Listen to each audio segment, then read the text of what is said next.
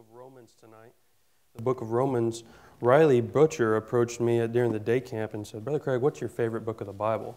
It's like asking what my favorite food is. I don't know. I got a bunch of them.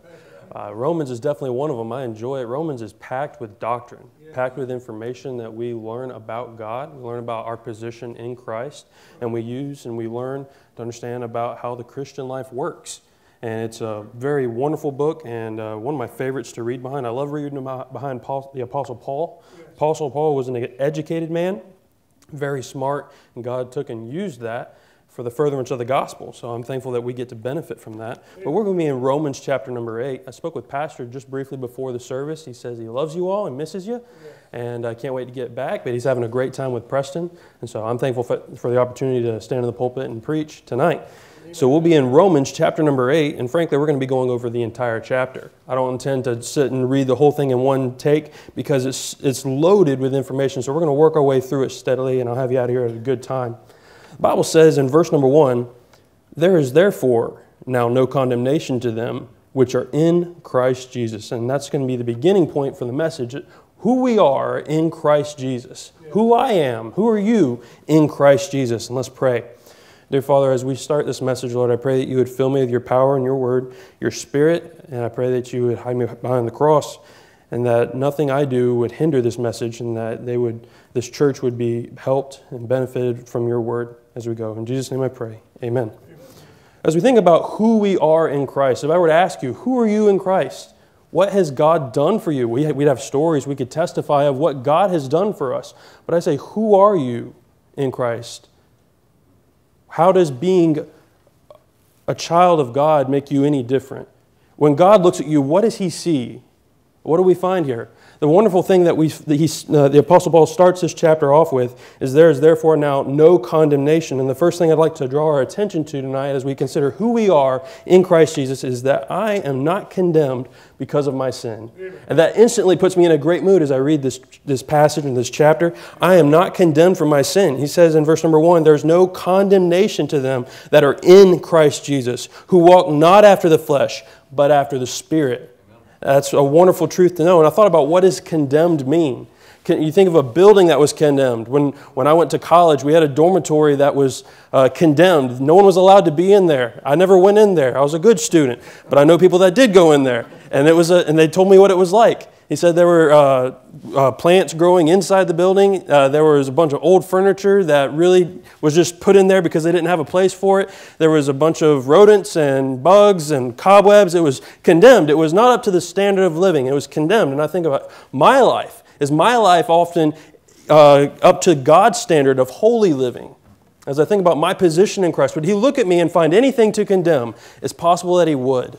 But I'm thankful that because I stand in Christ Jesus, I'm not condemned for my sin. Because when the Lord looks, he sees the Lord Jesus Christ when he sees me. Those that are in Christ desire to walk after the Spirit. He says there at the end of verse number 1, "There's therefore now no condemnation to them which are in Christ Jesus, who walk not after the flesh, but after the Spirit." Those that are in Christ Jesus desire to walk after the Spirit. Their mind, their goal is to do whatever the Holy Spirit leads. You see, when we get saved, the Holy Spirit comes to live inside our hearts. And he leads us, and he moves, and there's impulses, and he speaks to us, and he works. He's an actual person. He's not just an indicator. He's not just your conscience. He is God himself inside of you. And God wants to lead you and move you. And the Bible says that those who are seeking to not walk after their flesh, their own desires, but seeking to walk after the Spirit, those are the people that God leads and that God works with. God has enabled our walk to change. When we think about it, before we were saved, before I was saved, I had a lifestyle that was probably pretty good by some world standards, but compared to God's standards was not good enough. It wasn't good enough for me to go to heaven. It wasn't good enough for me to lead anybody else to Christ. My lifestyle in of itself was a lost person, and I was doing all I could to be good. I actually thought, I'm probably going to be good enough to go to heaven. I come from a good home. I go to a good church. I'm a good person. And as I grew as a young person, I realized that I would never be good enough. God has enabled our walk to change. You look at me in verse number 2. The Bible says, "For the law of the Spirit of life in Christ Jesus hath made me free from the law of sin and death. For what the law could not do, in that it was weak through the flesh, God, sending his own Son in the likeness of sinful flesh, and for sin, God condemned sin in the flesh, that the righteousness of the law might be fulfilled in us, who walk not after the flesh, but after the Spirit. Is your desire tonight to walk after the Spirit, or is it to continue living in the flesh, living according to your own desires, your own instincts, your own plans? I think about my plans. I'm a young parent, newlywed by some standard. I've got plans. I've got things I want to do, places I want to go, and I want to accomplish. I want to accomplish for my children, for my family. And I think about my plans, but do my plans line up with God? Better yet, is the Lord giving me those plans? Is He leading me? Do I have a desire to walk after the Spirit, or am I walking after the flesh? The Bible says that when we walk after the flesh, that we're headed on a path towards destruction, heading on a path towards a life that doesn't count anything for the Lord. You think we've heard of other believers that have gotten saved, but they never grew. They never continued to grow in the Lord and follow through with their commitment to the Lord. And they followed after their flesh, and they live a life wasted. I don't want to do that. I hope that you don't either. May we desire to live according to the Spirit. Not only that, but look with me now in verse number 5. For they that are after the flesh do mind the things of the flesh, but they that are after the Spirit, the things of the Spirit. Not only does God change my walk, but He changes my mind. And that's how He changes my walk, honestly. You think about it. I can make myself walk a certain direction, go a certain place, make a certain thing happen in my life.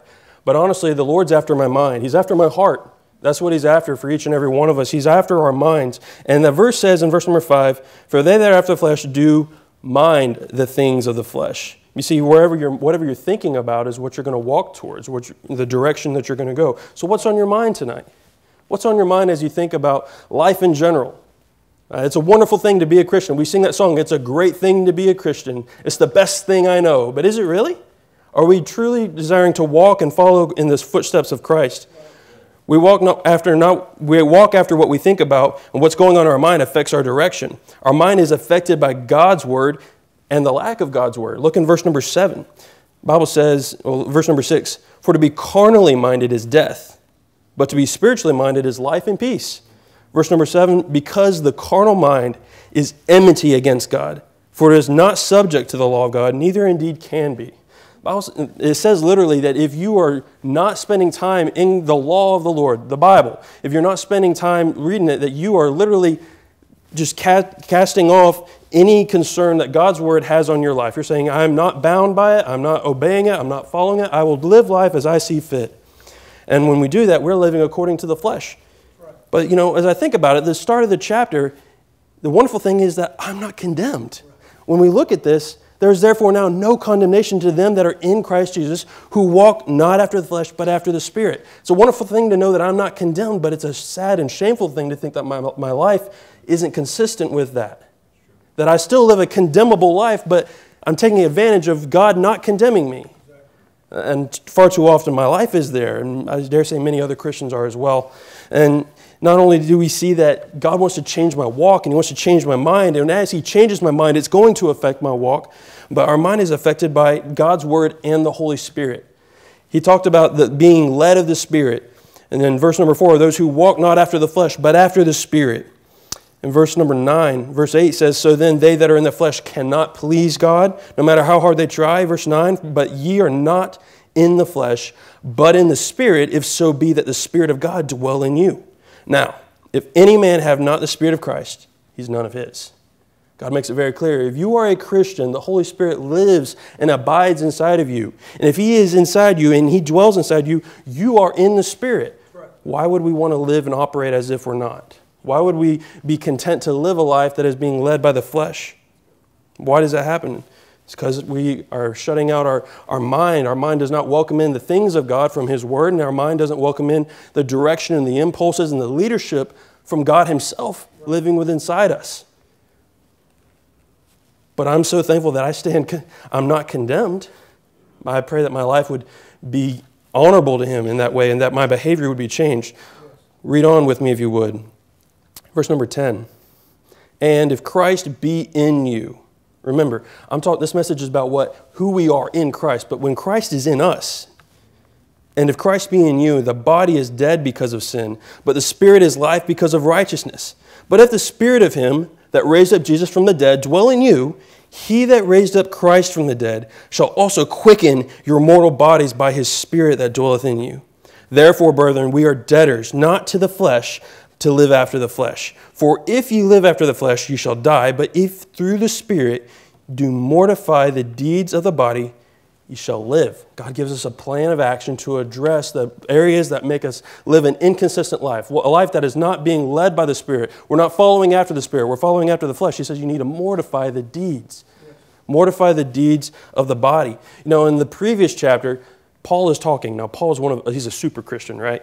Paul is one of the best. In chapter number 7, the very end of it, he says, when I want to do something good, I go do something wrong. And when I don't want to do something wrong and I'm trying to do something good, it just never works. I find then a law in my members that when I go to do good, I don't do it. And when I try not to do wrong, I do it. I'm paraphrasing, of course, but he's saying, in my body is something called sin. We all have a sin nature, and I deal with it. You deal with it. We have a sin nature that weighs us down.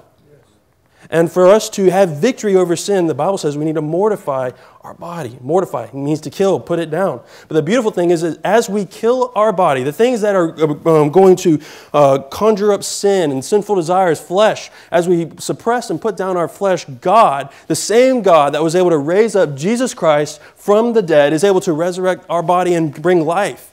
And it's a wonderful thing to know that as I put myself down, God will raise me back up according to his will in a way that pleases him. I'm so thankful that as I think about who I am in Christ, I'm not condemned. As I think about walking in the Spirit as opposed to walking in the flesh, I'm not very good at walking in the Spirit all the time. But I get great joy out of knowing that I stand not condemned. I am not condemned as I think about it. When he looks at my sin, he says he's still not condemned. He sees a desire. Is there a desire in our hearts to live a life that is walking according to the Spirit? Now look with me, if you would, in verse number 15.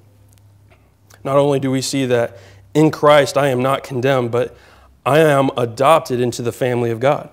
Verse 15 says, For ye have not received the spirit of bondage again to fear, but ye have received the spirit of adoption, whereby we cry, Abba, Father. The Spirit itself beareth witness with our spirit that we are the children of God. And if children, then heirs, heirs of God, and joint heirs with Christ, if so be that we suffer with him, that we may be also glorified together.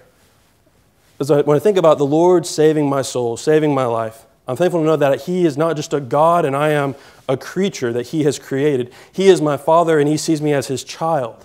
The Bible calls me a joint heir with Christ. That's some pretty high status. I'm not saying I'm equal with God, but I'm getting the equal inheritance that Jesus Christ got. That is amazing as I think about my position in Christ. Who am I? I'm nothing. I'm a guy that messes up on his Christian life all the time.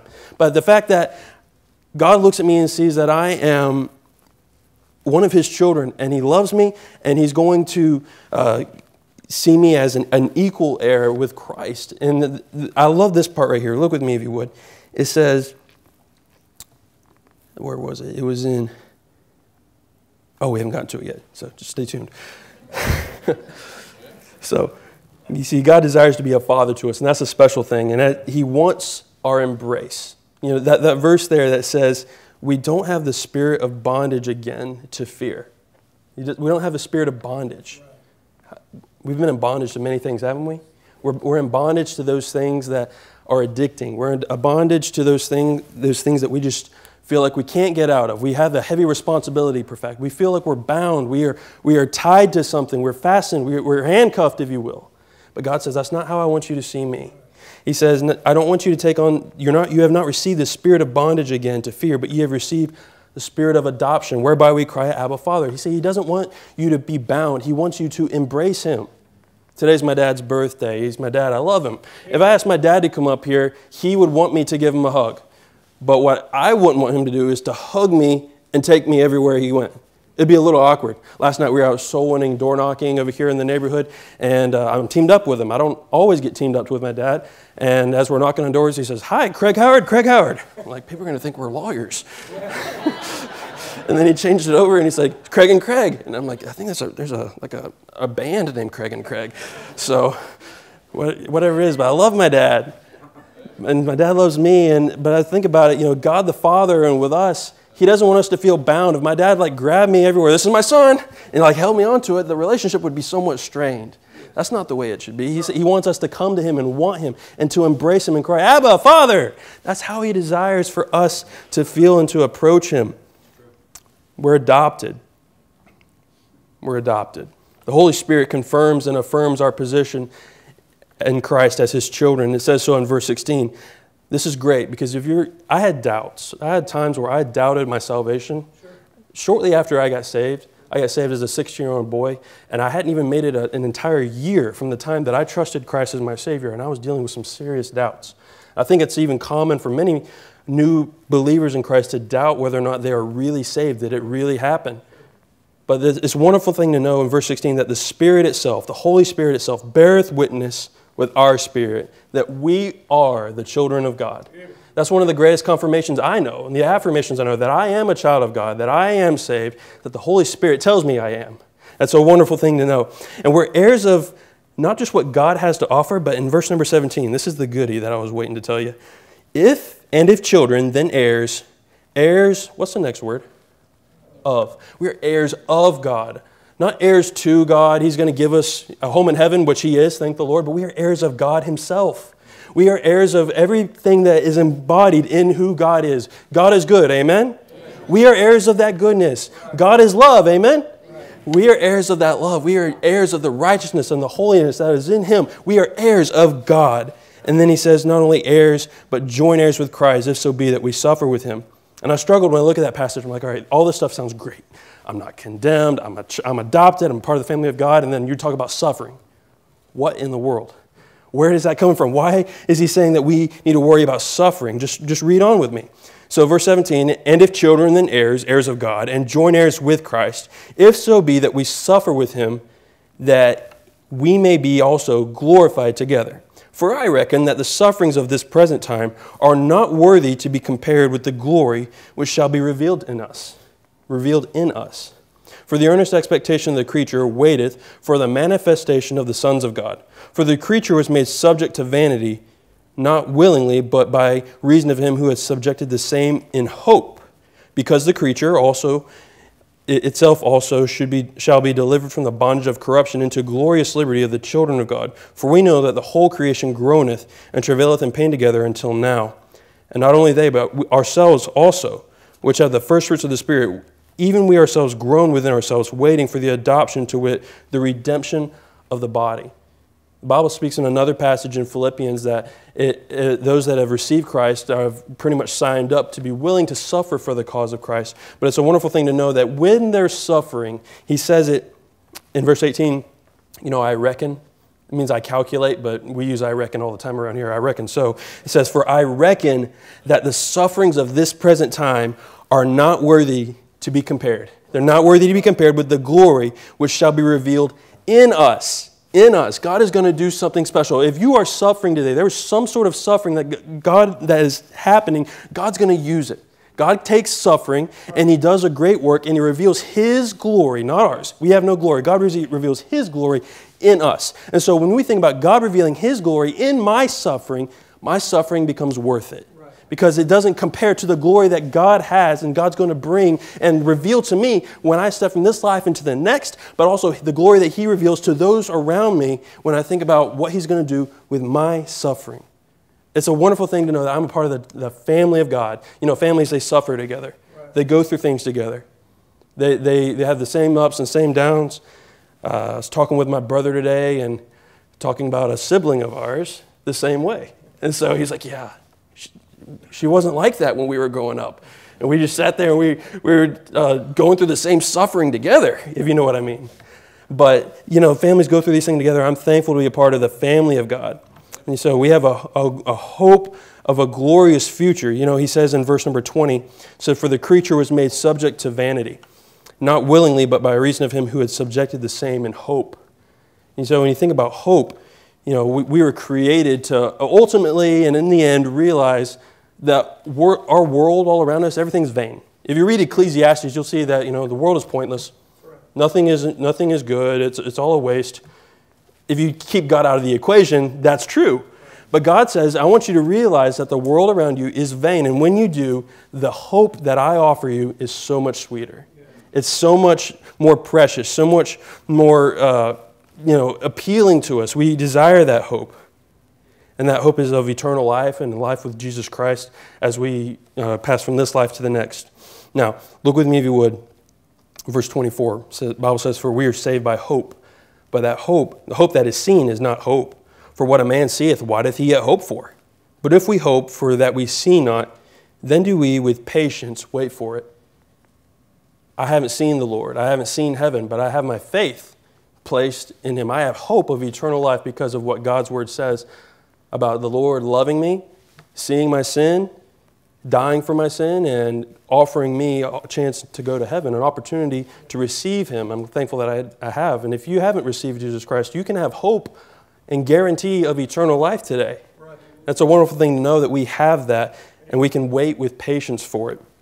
But not only am I not condemned for my sin, not only am I a part of the family of God, and there's some really great benefits tied into being a part of God's family. Let's get down to where the rubber meets the road. I am also helped with the struggles of this life.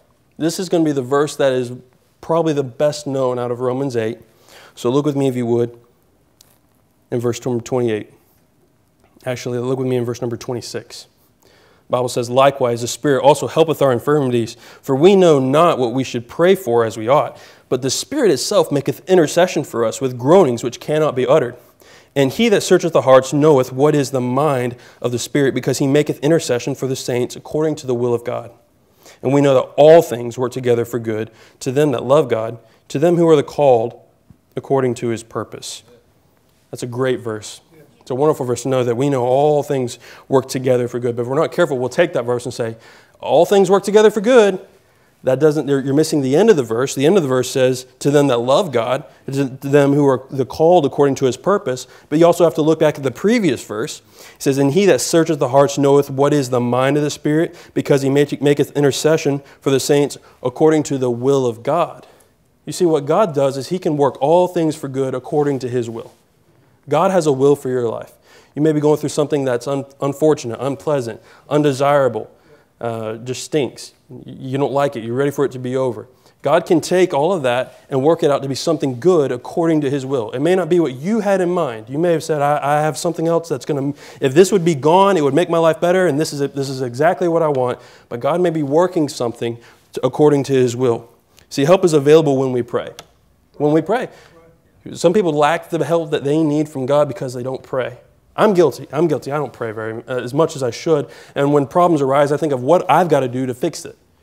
But the Bible says in verse 17 is that, verse 17, verse 26, there it is. "Likewise, the Spirit also helpeth our infirmities, our weaknesses, for we know not what we should pray." We know not what to pray. We don't know what we really need. We don't really know the answer to our situations. But that's when the Holy Spirit steps in, because it says, "But the Spirit itself maketh intercession for us with groanings that cannot be uttered." He sees exactly where we are and exactly what we're dealing with. And he knows really what we need to be asking, and he helps us pray. He helps us get to it. You know, some of the sweetest times of my Christian life have been in prayer. Pastor Sexton up at Temple Baptist in Crown College, he says that your prayer life is your Christian life. And I think that's a direct reflection of it. If you don't spend any time praying, what kind of a relationship do you have with the Lord? And as we need help, we all need help. No, there's not a person in here that would say that they don't need help from the Lord. They don't need help with the day-to-day struggles and things that we face. Help's available when we pray, and God has promised us that he'll intercede on our behalf. And as we think about God interceding and praying on our behalf, God's help that he gives when we pray will always bring us to his will. Don't try praying for God to help lead you out of his will. God's not going to answer that prayer. You can go manufacture something on your own, but God's help always leads us into his will, always leads us closer to his will. Everything that happens in this life can be used by God to bring us closer to his will. Even a bad thing can be used to bring us to the very best thing that he has, and the best things are always found in his will, which is where we're supposed to go, and that's where we fulfill our purpose. So as we think about it, who am I in Christ? I'm not condemned. I'm a child, and I have access. I have his help for the struggles and the weaknesses and troubles of this life. But also, who am I in Christ? I'm given a purpose and worth. I'm someone of value to the Lord. I'm someone that has a purpose, a goal to accomplish, something to do. I have reason to be here. I'm not just a child that he loves and he's like, here, have fun on earth. He's got a plan for me and for you as well. As we wrap this up, look with me in verse number 29. The Bible says, for whom he did foreknow, he also did predestinate to be conformed to the image of his Son, that he might be the firstborn among many brethren. Moreover, whom he did predestinate, them he also called, and whom he called, them he justified. Whom he justified, them he also glorified. What shall we say then to these things? If God be for us, who can be against us? He that spared not his own Son, but delivered him up for us all, how shall he not with him also freely give us all things? Who shall lay anything to the charge of God's elect? It is God that justifieth. Who is he that condemneth? It is God, it is Christ that died, yea, rather that is risen again, who is even at the right hand of God, and also maketh intercession for us. Who shall separate us from the love of Christ? Shall tribulation or distress, persecution or famine or nakedness or peril or sword? As it is written, for thy sake we are killed all the day long. We are counted as sheep for the slaughter. Nay, in all these things we are more than conquerors through him that loved us. For I am persuaded that neither death, nor life, nor angels, nor principalities, nor powers, nor things present, nor things to come, nor height, nor depth, nor any creature shall be able to separate us from the love of God, which is in Christ Jesus our Lord. I'm so thankful for what I have in Christ Jesus. I have his love. I have worth. I have a purpose. That's what I have. That's who I am in him. See, God knew my purpose before I was ever born. God knew long before any of that he had a purpose and a plan to get me to his purpose. And the purpose of my life is to give him glory and obey him in whatever capacity he leads me to. This is done as we are conformed to his image. It said in verse number 29, for whom he did foreknow, he did predestinate to be conformed to the image of his Son. That literally means everybody that has ever existed, it is God's plan for them to become more and more like Christ. The process to become more like Christ starts with salvation. Receiving the Lord is the gift of salvation that he offers to each and every one of us. You can't be like Christ until you receive him. You receive the fact that he died on the cross for our sins. If I want to become more and more like Christ, he has to change me from the inside out. The Bible says in a verse higher up in this passage that I can't please him with my flesh. I can't make it happen on my own. For me to be conformed and shaped and molded to be more and more like Christ, and that brings him lots of glory. For that to happen, I've got to receive him on the inside. I have to accept that he died for my sin. I have to accept that I'm a sinner in need of him to die for my sin. And he died for my sin. And I receive him. I place my faith and trust in him to take me to heaven when I die. And it starts with that. God knew exactly at what point I would receive him. He didn't make me receive him. He extended the opportunities. I had many opportunities growing up in this church to receive Christ. But on a Monday night during a revival meeting, I got saved when I was 16 years old. And I'm thankful for what God is going to do. But I want to be conformed to his image. As I think about how much he loves me, reading that passage, there's nothing that can separate me from the love of God. And the fact that he loves me that much makes me want to love him and respond to him that way. See, God extends the invitation for us all to come to him. And those that come are justified. It doesn't say forgiven, it uses the word justified. Forgiven means you've done something wrong, I acknowledge it, and I agree to wipe it away. Or I agree not to hold it against you. Justification is so much better. Justification says it's not even there. I don't even acknowledge it. It's gone. Because when God sees me, he doesn't see me in my sin. He sees Jesus Christ. The Bible says those that he called, he justified. I was called. You've been called to receive Jesus Christ. And when you receive him, you will be justified. When we're justified of sin, there's nothing the devil can do. There's nothing the devil can do to keep us from the Lord. There's nothing he can do to keep us from our home in heaven and from the relationship with him. He's going to try to trip us up. There's nothing he can do. We belong to the Lord then. Those that are justified are later glorified. I'm thankful that I have a home in heaven. I'm thankful that one day I'm going to have a new body. I'm going to be up in heaven. It's going to be glorious. And it's going to be amazing to look at what God is doing because his glory is that great. As I read this passage, I thought about it. God's investing in us. God's invested his Son, the most valuable thing, most valuable anything that God had was his Son. And he gave his Son for me, for you. God gave. He invested that much. There's nothing else more valuable to him than his Son, Jesus Christ. And if he's willing to give him for me, there's nothing else more valuable than Jesus. So if everything else is less valuable, what would God not give to me? to help fulfill the purpose that he has for my life. And the purpose is to bring him honor and glory. God values us because he values his Son. We stand justified. There are legitimate accusations that the devil, my peers, anybody that knows me could make against me. But I'm thankful for that verse 33. Who shall lay anything to the charge of God's elect? That's anybody that's received him. Who can lay an accusation or a charge? God justifieth. It is God that justifieth. I stand justified, and that just gets me excited. The one who is in position to condemn me, to look at my life and say, you don't measure up to what you need to be. Verse number 34, who is he that condemneth? It is Christ that died, yea, rather that is risen again, who is even at the right hand of God, who also maketh intercession for us. The one that can condemn me is speaking to God on my behalf. And then verse number 35, who shall separate us from the love of Christ? Who? What? Is there anything I do, anything that happens to me, anything that would make me less attractive to God, anything that I do that makes me just be an embarrassment to God, that would make him not love me anymore? Is there anything? No. We are more than conquerors with Christ, and we have his love that will never be separated from us. Christ's love is inseparable. We are loved and empowered to fulfill our God-given purpose, and all of it is in Christ Jesus. So who are you in Christ Jesus? Who are you? What has God done for you since you've received him? It's a wonderful thing. My sin is not condemned. It's set aside. There's no condemnation on me. I'm the child of God. I belong to him. He's got a purpose for me, and he is going to help me with the struggles and the infirmities and the difficulties of my day-to-day life. I'm worth something to him. I'm worth something, and he's got a purpose for me. All of that is who I am in Christ, and that's who you are if you've received Christ. If you bow your heads and close with me as we conclude this message, I've talked to you about what Christ has done for you and what he's done for me. And in the middle of the message, once or twice, I've mentioned that you need to receive Christ. If there's someone in this room here tonight, as every head bowed, every eye closed, that has not received Christ, you would say, I'm not a Christian. I have not placed my faith and trust in him. I'm going to give you an opportunity to come and take care of that today. We had young people that received Christ during day camp, and there's adults in this room that might need that as well. You have the opportunity to receive. As the music plays, we're going to have an opportunity for you to come up and pray.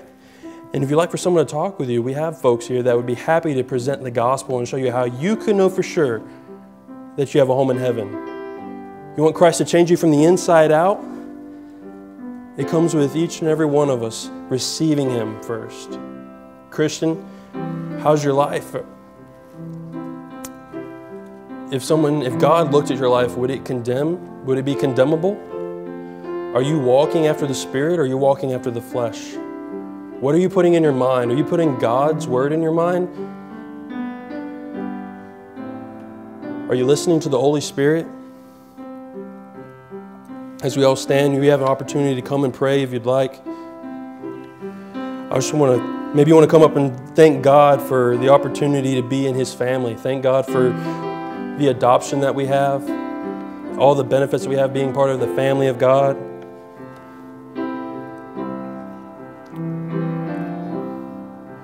Maybe you're struggling with something. We know that God can take all things and work them together for good according to his will.